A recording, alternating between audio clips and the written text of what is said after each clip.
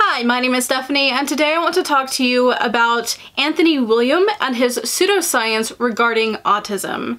Thank you so much to my patrons for voting on today's topic, as well as for the few commenters who actually alerted me to this by informing me that they knew the cause of autism and it wasn't genetics. Anthony William is also known as the medical medium. He's commonly featured on the site Goop, which is well known for being a never-ending source of pseudoscience and misinformation. He claims he has a spirit that tells him medical information, and that is why he does not have to cite research, because he apparently knows things by this spirit that other people don't, and therefore they should just take his word for it. Don't get this confused with any religion that I'm aware of. He's not claiming that this is like the Christian God, Muslim God, any other religion God. He's just saying that it's a spirit. As his site's disclaimer states, he is not a doctor or a professional of any kind.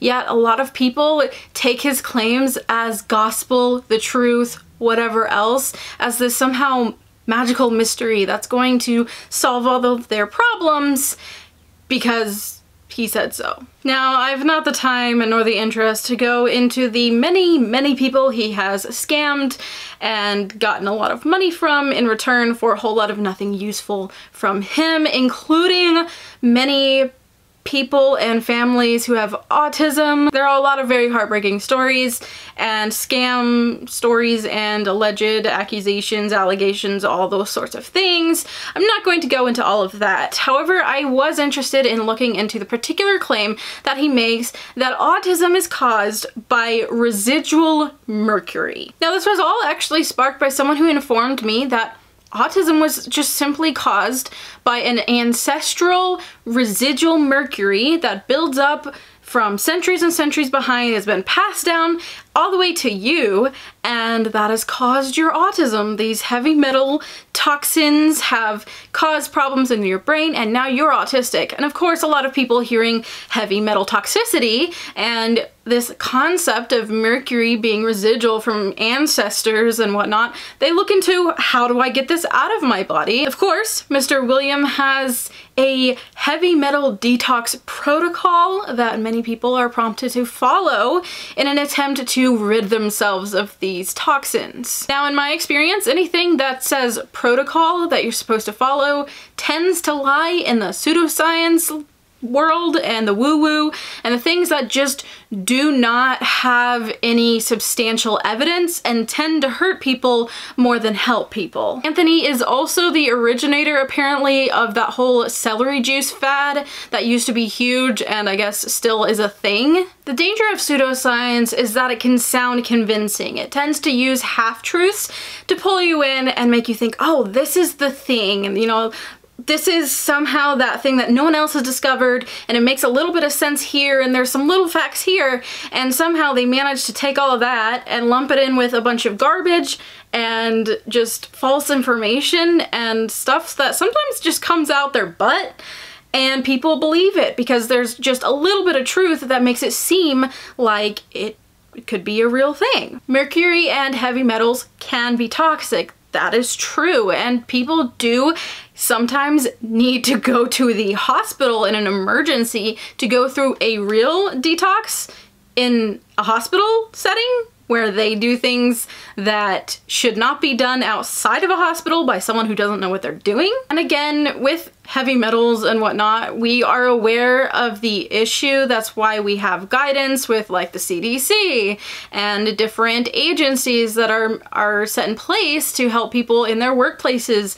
and make sure that, you know, the water isn't contaminated. Understand that those situations only happen with high amounts of exposure or a good long amount of chronic exposure to a small amount. This means you're going to be consistently around heavy metals that are building up in your body and basically harming you, or you've been exposed to a large amount. Like, this isn't something that just casually goes by with everybody. If it was, we would have more of an issue going on here. However, a lot of pseudoscience Pseudoscience really, really loves to pick on one thing, and since there isn't a whole lot of information around it, it can be easily used as a way to fearmonger. When it comes to heavy metal toxicity, just drinking celery juice or going on some special diet to detox isn't going to help you. You need to go to an emergency room if you've been exposed and you just found out that you've been exposed to high levels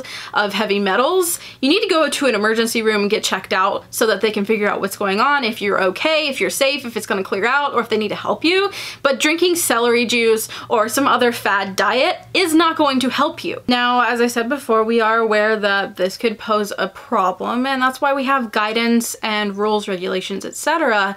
However, William has these claims that kind of circumvent that and claim that basically anything we've ingested or been exposed to has built up in our body and then it's been passed down. So every single great grandparent has ever had mercury in them has passed it down to you. Now, if that sounds absurd, that's because it is. When searching for any sort of scientific research that would point to the possibility of this being a thing, I found a study done on zebrafish. So they exposed zebrafish sperm directly ex vivo to 24 hours of mercury, specifically methyl mercury. Now, ex vivo just means outside of their normal conditions. When the sperm came to basically come together to do all the things that need to happen for a fish to hatch from their little fish egg and become a little baby fish, there was abnormal neurobehavior in that zebrafish. Why? Because of something called epigenetic transgenerational inheritance. Basically, the toxic exposure caused an issue with the genetic material, and of course that affected that fish. And of course, if that fish goes on to have offspring, we know by genetics that they might inherit things, and of course with DNA that has been messed with, genes that have been messed with, that can pass down to other fish. They saw it in two following generations of abnormal neurobehavior. Now, honestly, this isn't really groundbreaking information. However, somehow people have taken that concept where, yes, toxic exposure can mutate things, can damage things, and those things can be inherited if it damages the right things. It doesn't necessarily mean that the mercury itself was like in the sperm that became a fish that had babies, and those babies inherited this fish's mercury. Like, that's not how that works. The concept that somehow we've inherited generations worth of mercury in our bodies doesn't really make sense. It is possible for a toxin to affect someone's genetic information and for that to be passed down, yes. But the mercury itself is not shown to be passed down here. Even then, from exposure, you're not likely to have a lot of transmission. In fact, there's a lovely infographic I'm going to pop up on the screen here. After a few generations, you're more likely to have no transmission of the epigenetic change than stable or unstable transmission of it, according to this figure. So even in the case that someone is exposed to toxic amounts of mercury and it affects their genetic information, affects, of course, their baby, and it might pass down a generation or two, it's not likely that that's going to just continue and continue and continue. This is different from just your inheritable genes and having like a family line of people who have brown hair. That doesn't just go away. Whereas a change in the information from an exposure will kind of eventually correct over generations. The only possibility that holds weight here in the transfer of actual mercury is when a child is in the womb. If the mother is exposed to high amounts of mercury, well, then of course your baby's going to be exposed because methylmercury can pass through the placenta. Of course, you're giving nutrients to the baby. You guys are very, very connected. And this is why mothers are encouraged to stay away from fish while pregnant. However, this is not the same as somehow a giant toxic buildup of mercury in your brain just casually passing to your baby. That's not how this works. Your body's actually pretty good at getting rid of things. Toxic metals, heavy metals can build up. That is a thing. It can happen. However, it usually doesn't really affect much unless if you're in a high exposure area, either under a lot of exposure in a small amount of time or enough consistent exposure over a long amount of time. Mercury is capable of building up in the brain. However, if, for example, you have a mother who has mercury that has over time gotten in her brain, gotten in some of her organs, she's not going to be able to pass that to the baby because it's no longer in her blood.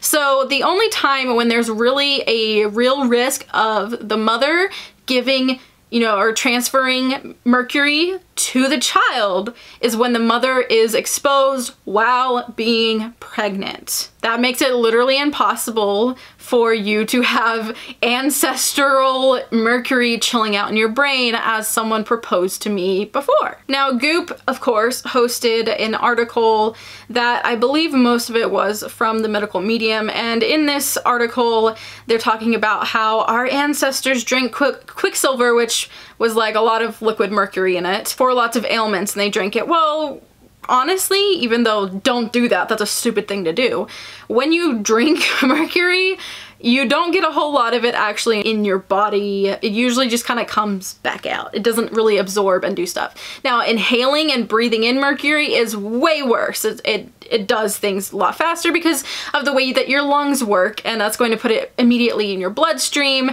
and then you're going to have issues. However, to say like, oh, my great-great-great-grandpa drank quicksilver all the time, so that got built up, and then he passed it to so-and-so, and she passed it to so-and-so, and we just have been like building up this giant ball of mercury inside of our bodies. Wouldn't we all be dead by now? If it was true that we just all inherited somehow or had passed all of our mercury residue to each other, we would be seeing super high amounts of mercury toxicity in people. Like, I'd be surprised that our population would be here right now. Anthony William is not alone in his ideals about the connection between autism and mercury. A 2012 study decided to look into this and compared the amount of mercury in the urine of autistic children versus a control group. Urine is one way that we can detect the levels of mercury in someone's body. And guess what this study found? There was no statistically significant difference between them in the amounts of mercury in their urine. Therefore, having the same amounts of mercury in a non-ASD group and an ASD group would lend to the idea that mercury doesn't cause autism. So not only does this study suggest that there is not an elevated amount of mercury in autistic people, but it also refutes an old theory that kind of arose from the issue of using hair samples to determine the amount of mercury in people's bodies. So they looked at this before, and they actually found that the autistic children from their hair had lower amounts of mercury in their body. Again, this study doesn't support that either. So it's not an excessive amount or even a lower amount of mercury that is causing autism. We're not seeing any difference here. So obviously we have here facts, research, and data that show us that Anthony William is basically full of crap in regards of the idea that somehow we're just passing down lots of mercury and that mercury is causing autism. We do not see anything that supports this at all. In fact, it's completely ludicrous to suggest this. But unfortunately, of course, people love to make money off of other people's desperation and concern. Obviously, if you're a parent of an autistic person, you might want to make them better if you think it's a bad thing. And if you're told that it's just toxicity that is like breaking down someone's brains and making their life hard, then you're gonna want to do something about it. Conveniently, Anthony William has a heavy metal detox protocol for you to follow. And it's basically eating 5 certain foods. And I decided to look very quickly into these and to see why these foods were picked and if there's any actual weight to the idea that these would somehow detox you from having heavy metals in your body. Now note that even though I didn't specifically see it here stated as doing this particular protocol will make you not autistic or less autistic, there are definitely people out there who are sharing their journeys of healing autism through this method. What I would like to say about this and many other diets that people believe heal their children of autism or make their autism less is if you're eating healthy foods and cutting out things that cause issues that we're just aware of in general, yeah, someone's gonna feel better. But that doesn't make them less autistic, and you're not healing them of autism. And a lot of times, very sadly, these people are in total, complete, and utter delusion, and it's really sad to watch. Now, the claim here is that all of these ingredients or whatever have to be ingested within 24 hours of each other because they're a tag team, and one part can like do one thing and then it might drop the mercury and the other heavy metals, and so the other one has to come in and pick it up and take it out. So yeah, it's ridiculous and kind of insulting to the intelligence, honestly. Now, first up is spirulina. I don't know if I'm saying any of these words correctly, but let's go for it. And they specify from Hawaii.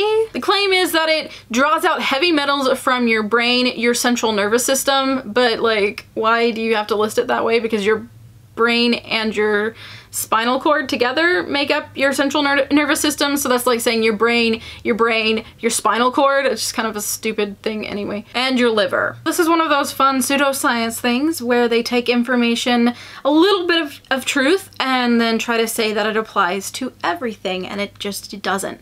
So spirulina does actually draw toxins out of water, and it's actually proposed as a way of helping, you know, water treatments. And there is another study that looked at 3 different species of fish that were exposed to non-lethal amounts of, I think it was zinc, and the ones who had spirulina didn't deposit as much mercury. So what that's basically saying is if you were to be exposed to mercury, or probably most likely to ingest mercury and then have spirulina, it's very likely that that would help to limit the amount that's being deposited and absorbed by your body.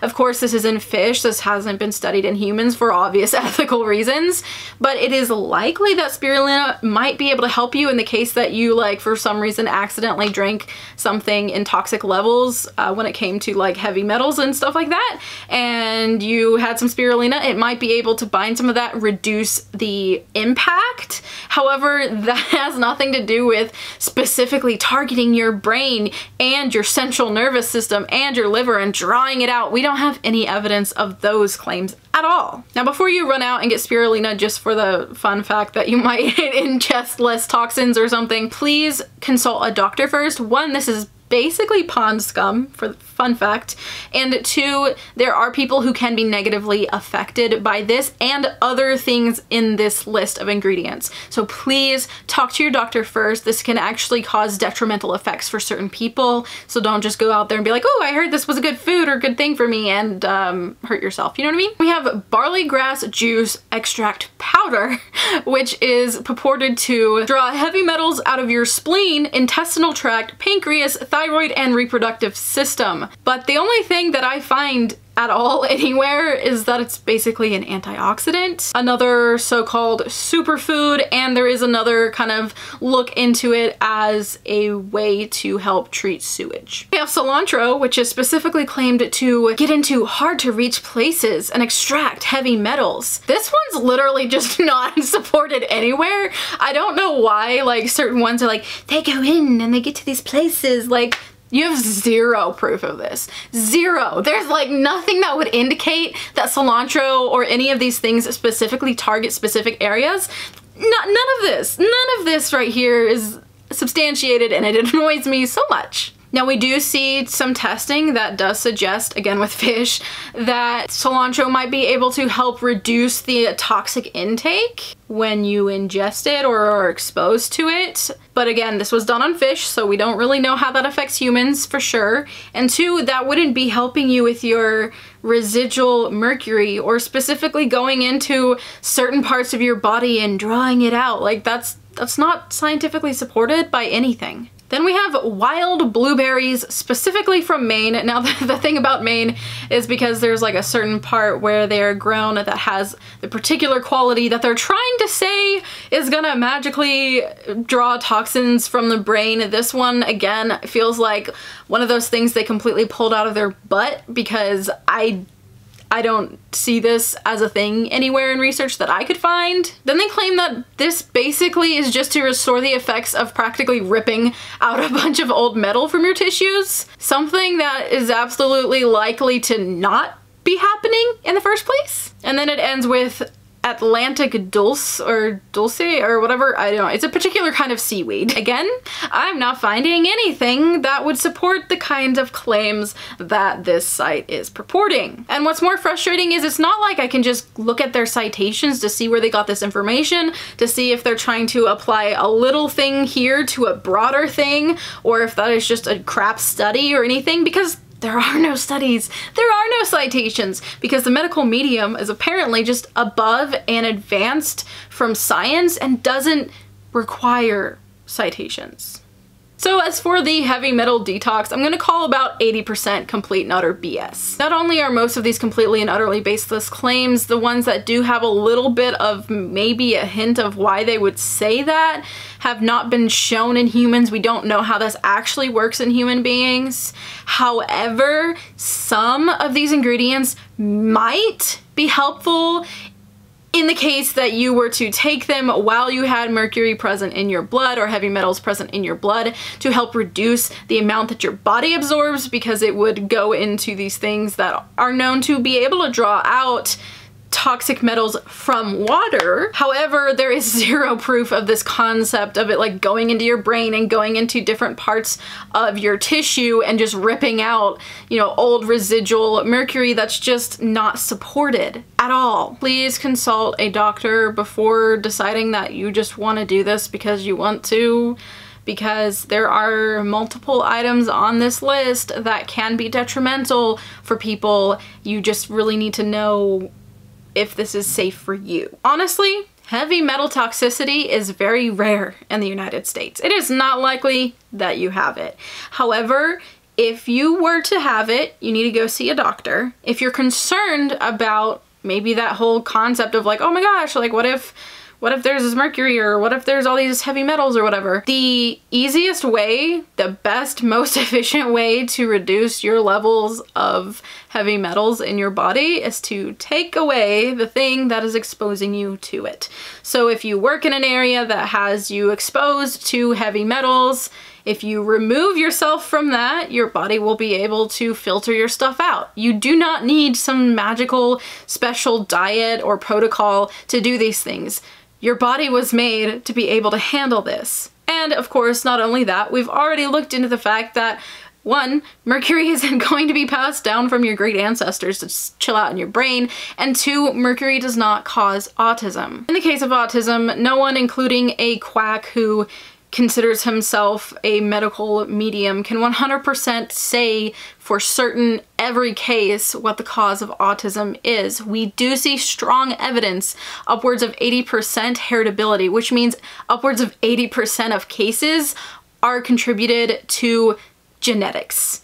It just runs in your family. So I am very comfortable with the concept of heritability, of the concept of genetics, that it comes from our parents or grandparents DNA-wise. However, there are some situations that it could be coming from something else. We do see that there is a heightened chance of autism in certain situations while the baby is in the womb. So those things can be looked at. However, the whole mercury thing just doesn't hold up to research. Thank you for watching. I hope that you enjoyed it, or at the very least were informed by it. I highly encourage you to check out references that I have linked in the description below. I also have some DOI numbers just because I have access to EBSCOhost right now through my school, and if I link you, you won't be able to actually get to it, so you can search it up from the DOI number. So in some cases that will be what is listed. So when I give you these kind of researchy types of videos that aren't just my personal experience, always feel free to check out my description box, because I likely will have links or references or whatever